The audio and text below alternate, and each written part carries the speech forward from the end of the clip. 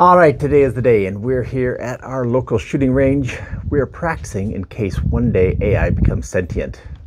Okay, you're not just some cute little robot dog. Die, you Skynet scum.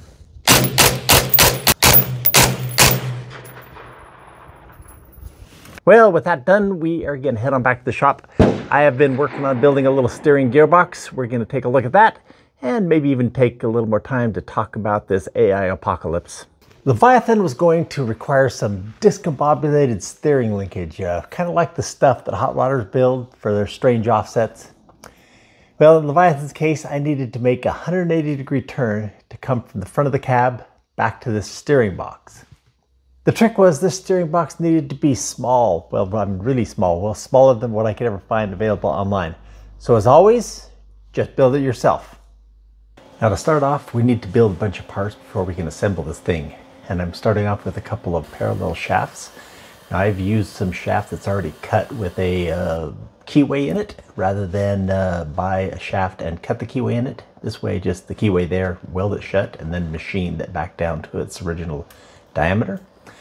And the ends have to have a couple of flat surfaces with the steering linkage, universal joints. They call this a D connection. So here's a shaft cut and one machined. The rest of the parts of this case are going to be made out of just a plate aluminum that has been water jet cut. A couple of these pieces need some pockets machined into them. This one, of course, is making room, our gears a little bit thicker than the average of the plates. Now, since I had the files for cutting the parts out of water jet, I also could use those files to throw in the laser and cut out some gaskets. Now with all those pieces made, it's ready to start assembling this thing. And we've got one plate here that's got some bearings in it. Our shafts machined down just so that they can be pressed right into those bearings as well. Dual shafts running parallel. We're going to make our 180-degree turn back. That's what we're trying to achieve with this case. Now all these pieces are just going to be assembled kind of pancake fashion using stainless steel hardware. Got these 4-inch long bolts that we'll be using not only for final assembly, but we'll be using to compress these plates together as we go along. Each one's going to be silicone and have this paper gasket. Now these gaskets doesn't really need to hold any kind of a fluid in here. We're going to be using grease in the end, which wouldn't be penetrating beyond the gasket much. We could go just with straight silicone, but just for ease of disassembly and to have a perfect seal in case there's any kind of water that tries to intrude into this thing. That first plate has just a couple of thin pockets for the bottom of these shafts, which protrude just beyond the bearings. Go down there so they don't ride against that outside first plate. And our helical bearings are in there just for us to try these things at the beginning. We'll be having to take these things in and out. Parts. Now there's such a tight fit with these machine screw hardware that I can use them to tighten up and bring the place together. And if I really need to clench it down hard, I can throw a couple of nuts on there, put the bind on it, and see it squeezes that silicone out there. And we'll just keep that process going along. Gasket, plate, gasket, plate. Now I've just selected a few different thicknesses of metal to have the water jet cutter make this in as few parts as possible. You probably could have created this with 3-piece casting, but in the end with water jet and using just plate sheet material, it's taken 5 parts, 5 layers to do this. Now we've got our bearings in there, and I pulled them out. With these helical bearings, they're going to produce thrust and lateral motion, and that needs to be taken up by some kind of a thrust bearing. And since the RPM, the rotation of the thing, is so low, most of the time we'll actually be sitting pretty much neutral and not rotating at all. But since the rotation is so low, there's hardly any force created by that helical cut in those bearings. But we're going to use a couple of shim washers with some grease between them to act as the thrust bearings. That also helps that we can use the shim material, the thickness we want, to get these things centered right between the casings. Now with this thing loaded up, I just put some grease into a little Ziploc, cut the corner off, and I'm using that to inject grease around these gears. Keep squeezing it in, pressing it with my fingers until we have eliminated any air pockets in there. If we keep this thing tight full of grease, it'll keep any kind of water intrusion from coming into that as well. If anything gets past our silicone and gasket seals. This last plate to put on, of course, has some overly large holes that the shafts can travel right through. And we put a little grease around that as well to make sure, as we said, pack every little space with grease, keep any air and water out. We get that grease in there, we'll go ahead and put this last bearing cap on there. Between the bearings and the top bearings on the top and the bottom, we'll keep these shafts parallel, and those have been cut pretty accurately by the water jet. That's why the system, most water jet cutters, you can tell them the degree of accuracy you want, and they can just turn the speed of the water jet cutting up and down to produce more accuracy or less accuracy. We just ask for a pretty fine cut and keeps everything nice and machine fit. One more time, run these machine screws all the way through, tighten up the last pockets before we put on what's going to be our last plate, and that is our seals. So just as any automotive application where you've got something contained in the grease or trying to keep any moisture out, the seals will ride light on that shaft. We're just going to put just a light film lubricating on there so that the seals will slide on, and to keep them lubricated from now until the end of days, I guess. Shouldn't take much to last quite a while. And we got everything lubed up, seals pressed in, ready to go. One last gasket, and we'll slide this thing on. But before it goes on, the seals could possibly work their way out. So we have created a couple of countersunk holes for some machine screws that are going to flip in and go in backwards. And then we flip it over. Those machine screws protrude down a thousandth or so, and they will press tight into that last gasket. Between the pressing tight against the gasket and some Loctite, it'll keep those machine screws from turning should we need to take that retainer off and do any work on those seals. And tapping it on, of course, got a tiny little hammer because don't need to take much force to get this thing put back together. But once we get all the components all assembled together, we're going to put all the machine screws back in and go around and torque this thing equally all the way around. And once it gets down where it feels just right, things tighten about the same. Test that thing, turns great.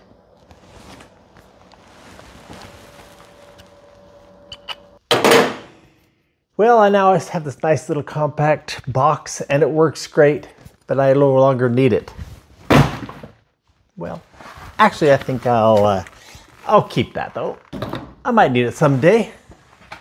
But Leviathan has been having some changes, and I've modified the steering. Well, I mentioned that in the last video, how I've had this nagging feeling about Leviathan. We can call it a nagging feeling or an impression, intuition or whatever. But this brings me back to the topic of AI. Now, some people are worried about AI. Well, I am not. Let me tell you why. Although AI can outperform human beings on sort of information organizing, logistics, spelling, math, grammar, okay, well, lots of stuff. It can do a lot. However, it lacks intuition, or if you're of the religious mindset, God is not giving AI guidance or revelation. I heard an interview with the great celloist Yo-Yo Ma, and he had this great insight. He said that he could practice a piece of music until he could arrive at technical perfection, but that it might not be very good. To be good, it might need some errors or some adaptation to fill in where the human connection is needed. Have you ever been to a concert, kind of experienced that kind of thing? You know, hey, Boston, how are you? And they all cheer, and then the music gets better. Have you ever seen a comedian who can really work the crowd? Well, it's nothing like AI. You know, you say, hey, Alexa, tell me a dad joke. Blah, and it kind of bombs. It's just dead. No, in fact, I have the theory. Now, mind you, this is just a theory, but it's as good as any, I guess, quote unquote, proven science. I call it the fill. Now, we've all been taught the idea of the atomic structure, you know, that all materials made up of these tiny particles flying around and there's big giant spaces in between. Well, I call my theory the fill because I picture that space is not space at all, but a vast fluid of the quantum, or a fill between all of the atoms. Now, some will call a version of this theory the morphic resonance, the divine matrix, the holographic universe, and other things. Now, the holographic universe kind of description makes it easy. So if you have a hologram, one of those pictures kind of printed in the glass, and you break the glass into a bunch of pieces, well, each one of those pieces of glass has the entire hologram on it. So in that theory, a small tree leaf has all the information of the universe embedded into it, or you have all the design of the universe embedded in you. Now, the holographic universe theory is a little hard to wrap your mind around. We just don't have any kind of perception. We use everything by scale. So instead, picture that the information is beyond yourself. It's somewhere distant, but our connection through the fill gives us access to it. Let's take a few examples. Instinct.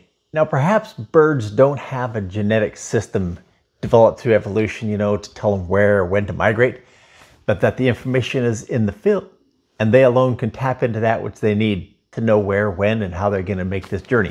Or how about the child prodigy that all of a sudden shows some great skill in painting or music that the parents didn't implant into them, or they didn't even expose them to that kind of thing?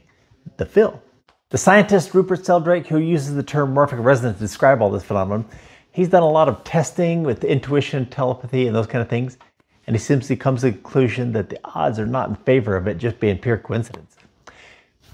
In fact, my wife and I experienced this a lot. All of a sudden, we're thinking about the same thing, or we meet at the trash can at the same time to take it out to the street. Or you push the text button both at the same time that she's sending the same text message to me. I don't think our brains are this great storage system, but instead think of it as a beautiful set of switches and levers that connect us with the information we've collected or we need access to. I wonder sometimes if even memories are not even stored in our brain. They're stored maybe they're out there in the field, and that we have the easiest access to them because of all the right combinations and switches have been kind of collected into our brain. Well, this is all very interesting to talk about, and perhaps we'll discuss it more in the future. But what about AI? I just don't think AI can or ever will access the fill.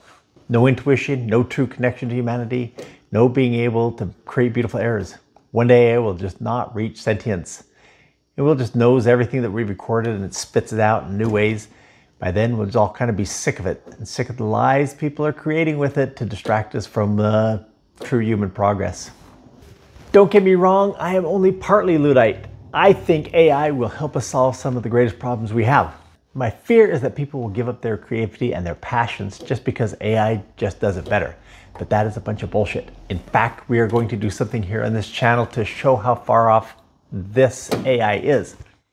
We're going to have a contest. I want to form two teams of 3 or 4 people each.